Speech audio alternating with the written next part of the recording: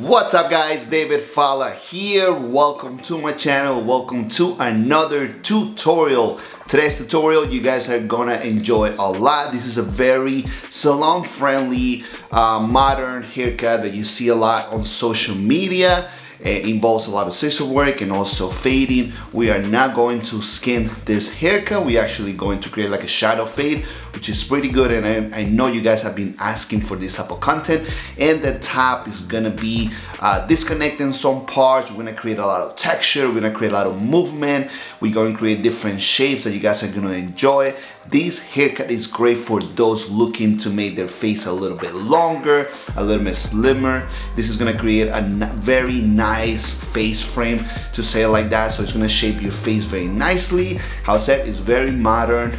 It requires a little bit of work in the morning to style it, just to blow dry the front a little bit, put a tiny bit of product, but it looks amazing. So if you guys are ready to learn how to do this haircut, let's go ahead and start with the video.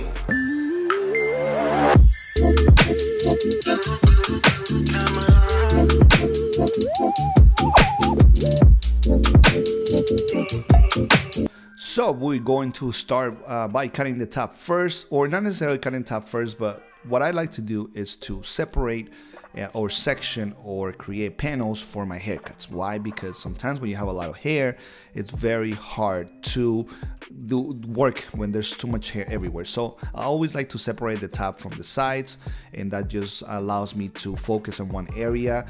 Sometimes I start with the top, sometimes I start with the sides, depending on what I'm trying to do. In this case, we're going to start with the sides, but I don't want to have that much hair kind of like on my way, right? So I'm separating the top from the sides. I'm using a horseshoe parting, and this is gonna just be based on the growth pattern. So I'm gonna look where the growth pattern on the back is and where the growth pattern on the front is, and I'm gonna use that as my guide to create my horseshoe, how you guys can see right here. After that, well, what I'm going to do, I'm going to create diagonal back sections. So I'm going to start taking sections on the sides, and I'm going to create direction and also the graduation that I want to create. That means that I'm going to go from short to long, right? So the bottom being shorter, the top, or where the head rounds, to say it like that, is going to be longer. So I'm going to use that as my guide. That's called a graduation. Everything you start from short to long is a graduation. That's what a fade is. That's what most men's haircuts are gonna be for the most part. So how you can see, I'm angling my fingers in a way that creates direction, but also it goes from short to long. Okay, and I'm gonna continue doing that all the way to the back.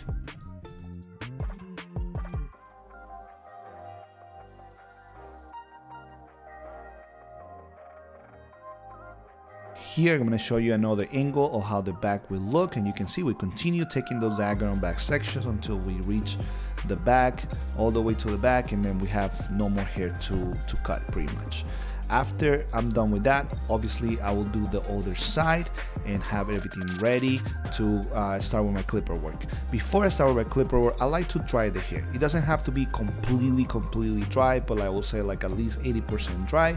And the reason is because I like to cut with my clippers where the hair is almost dry or fully dry. Not because the clippers cannot cut through, you know, wet hair. They can, especially the modern clippers, but the reason is because it is so much easier and you have more control when the hair is dry. Think about it when you're cutting grass. If you cut the grass after it rained, it's a mess, you know, you end up making a mess with it. So you wait until it's dry and then you cut it. It's kind of the same principle, right? Here I'm connecting the number 3 with the lever open to the graduation I created using my scissor work. You can see as soon as I get to that where I want to keep the hair longer, or where the graduation starts or the weight area is, then I kind of use my C motion to avoid going through all that hair and cutting shorter than I need to, right? This is why I like to start with my scissor work first, because it allows me to create that shelf or that shape that I want to create with my haircut. So it makes it so much easier for me to after use my clippers to connect or to create my fade, right? So in this case, we're starting with a number 3, then we go into a number 2, and the reason why I'm going like each guard is first to show you guys, you know, be organized with what I'm doing, but also because I'm not sure how short I want to cut the sides.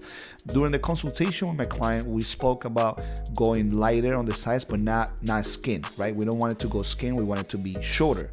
So I'm going clip by clip until I get to a length that I feel like it looks nice, and then you know, verify with my client that's what we're doing, and then go from there. If I guess incorrectly and I pass a clip that is too short, then I might cut it too short, and then, you know, it is what it is, and then the client's not gonna be super happy. So that's the reason why. So after we did with 1.5, I realized that it actually 1.5 look good, especially when we're gonna create contrast in the neck and on the sideburns doing a taper. We're going to do a taper with a half. As you can see, the machine is open with the lever open. That creates a half, and we're using that for our taper. I'm using the bottom of the ear as my guide for my first line, but also or guide, and then now I'm using the 1.5 to make sure that section that I'm cutting is fully clean up and everything is even with a 1.5, so I can start my taper process. This is the same thing I'm gonna do on the sides. So whatever you guys seen on the back is exactly what I'm gonna do on the sides, right? So now we're using a 1. I will always start with a lever open and then close the lever little by little until it's fully closed. And that's how I do all my fades. I always want to remember you guys that the way I do things is just my way of doing things. Doesn't mean it's the best, doesn't mean it's the only one. You guys got to choose what works for you. If what you're doing right now is working, continue doing that. If what you're doing right now is not working, maybe you can try something different. And that's exactly what we're doing with this with my fading technique, right? So now that the fade is almost, you know, it's getting there. It's getting there little by little. So we going back with the 1 open, then we close it little by little, how you guys can see. Then we're gonna fully close it after. We're gonna see if there's any dark areas, and then we're done, right? Now I'm going to start shaping up my the client, and then I'm using in this case I'm using the wall detailer. How you guys can see, and what you guys see on the bottom is the 245 adapter. For everybody that always asks me what it is on my what the clippers have, it's a wireless receiver to charge my clippers without any cords. So right now what I'm doing, I'm following what is a little more natural look. Obviously we are creating a line that doesn't exist, so we have to push back a little bit the hairline, but how much you push it back is going to depend in many variables. In this case, my client wants it to look nice but not super sharp, so that means I don't need to push it back too much. How you can see, I'm just kind of like pushing it back a little bit on the back of the neck. I'm just creating a nice shape for him. And then right here I'm going to shape it around because I said we did a half, we didn't do a skin, we did a half, so there's going to be hair there, stubble, so we're going to use that to shape it up.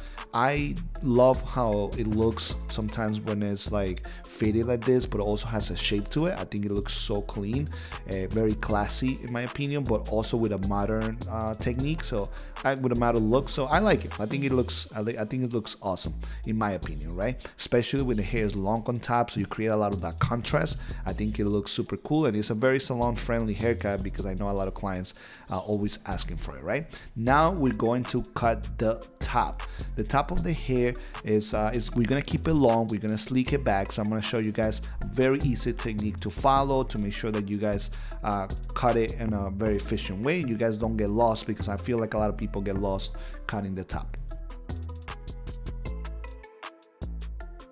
So the first thing we're going to do, we're going to separate the hair in 3 parts. I'm going to explain it on a very easy way, so everybody, you know, people that might not be barbers or hairstylists, I don't want to use language that you might, you know, is going to get you guys lost. So the first thing we're going to do, we're going to create separate the hair in 3 parts, with the middle part being our main guide, and this guide is going to be following. You guys can use the nose as a guide to create your section, and this section is going to be, I would say, about a finger width, right? So now we're using the guide, we elevating all the hair up, and we're gonna create our length. How much do we want to leave? This is what is gonna dictate how much hair we leave on top. How you guys can see, the front is gonna be a little bit shorter than the back, and right here on the back I'm changing my elevation, or how I'm pulling the hair out of the hair, and this is gonna dictate how much hair I'm gonna leave on the back area or the crown.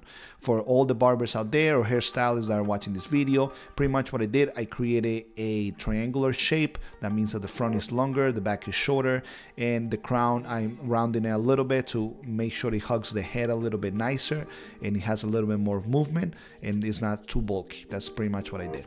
Now I'm taking sections, I'm taking vertical sections. So I took one section, bring it to the previous and cut it. Now I'm taking another section, bringing it to the previous, watching where my guide is, and then I'm cutting and maintaining my shape. That's the most important thing. You gotta make sure that you're not taking sections that are too big and then you are kind of messing up the shape that you're trying to create. When I mean shape is how the hair looks, the silhouette of the actual haircut and what you're trying to achieve with that haircut, right? So right here I'm drying the hair. I wanted to show you guys how I dry hair. Pretty much what I do, I take sections just how when I'm cutting the same way, and this is gonna be more efficient for me to do. So I start with the back, I start drying the back first, take another section, dry it, take another section, dry it. When I get to the front, if I want to create volume, I'm gonna grab my last section. I'm gonna kind of like use my brush, my vent brush, to style it up.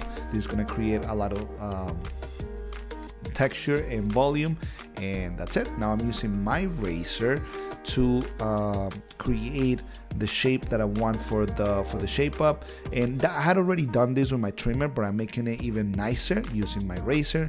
I did apply a hot towel, I did apply shaving gel, so I don't hurt the client and I don't irritate the skin. It's something very important that you guys do. Maybe you don't offer hot towels, that's fine, but at least put some type of lubricant to help the blade glide a lot nicer, so you can have a better experience for the client. At the end of the day, guys, clients not only pay for the haircut, some do, that's why they go to places that are cheaper because they're paying for the haircut, but clients that are willing to pay more, they're gonna pay for the experience while they're getting the haircut. So this is a good way to offer a better experience. You're gonna get better clientele that'll pay you more. So that's a little tip that I throw you guys there for everybody interested on bettering their business and making more money and having better clientele and being more booked.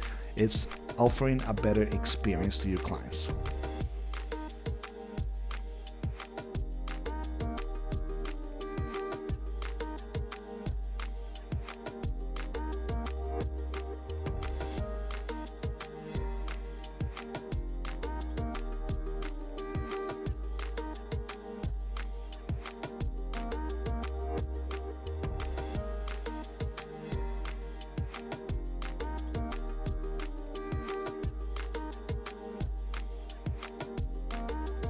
Okay, now that I'm finishing all the detailing of the haircut, we're going to style it, and we'll create something a little more creative with movement, with texture that you guys are gonna enjoy. I want you guys to see how it looks. Here I just put a little bit of product and you can see I'm styling it very different, very European, if you're gonna say it like that, something that we see from guys like from Menspire and like people in Europe like that do these haircuts that have a lot of movement, a lot of texture, that looks super nice and modern. That's exactly the way we style it here, and it's just a creative way of doing it. And this is the final result, guys. So you can see it looks great, super clean with a lot of movement. The scissor work, the faded, everything in my opinion is on point. And that's the haircut, guys. I hope you guys enjoyed this tutorial. Don't forget to subscribe and like it. Any comments, please leave it, like, obviously in the comment section, and I'll see you guys on the next one. Take care.